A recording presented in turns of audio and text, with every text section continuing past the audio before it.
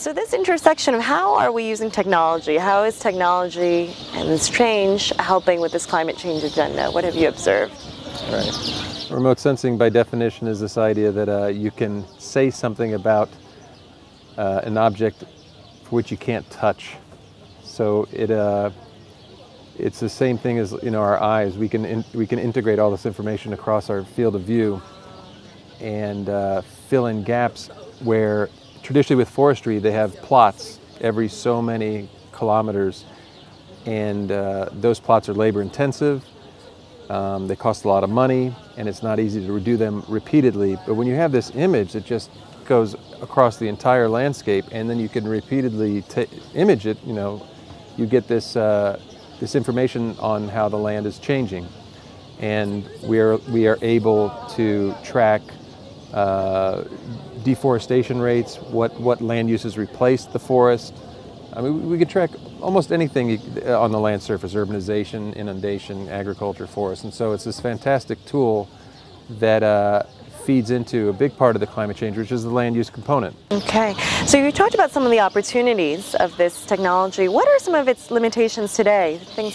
Sure. I think one of the big things with remote sensing is to not overstate capabilities, to not say that it can do everything that a user might want or expect. We have to meet somewhere in the middle, because when we do remote sensing, we can't see biomass directly. It's a highly modeled variable.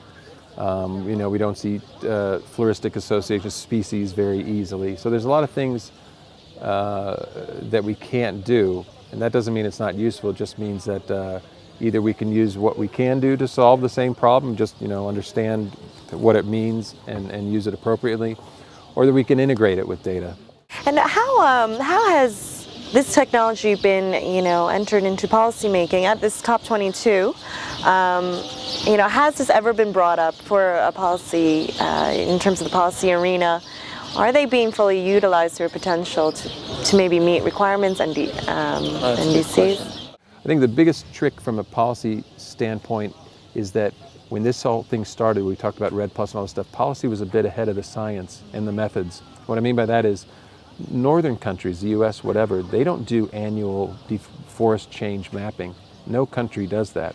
And at the same time, all the north is trying to port capacity to the south. What capacity are you porting? Because we've never done it, right? So there was this mismatch, I think, in the aspirations of policy, and we're playing catch up now. And I think we do have the methods that could be operationalized to support policy. We need to get them into the hands of the people who are responsible for each of the national reports, and I think we're ready. What brought you? You came from the US. What brought you to the Global Landscapes Forum? Why were you interested or motivated to be a part of this? I like it because it's got a very diverse user base. So you're talking about the technical practitioners, you're talking about the governments, you're talking about the civil society.